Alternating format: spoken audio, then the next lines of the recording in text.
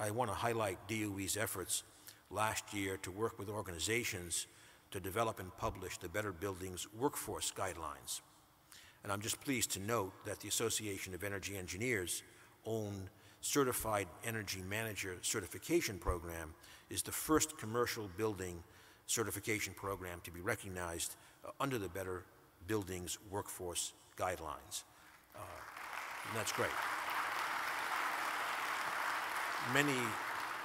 Many others are in the process of being accredited, but I really want to recognize and thank I think that the adjective is legendary Al Thuman and his team for their efforts here. There he is right there at the table.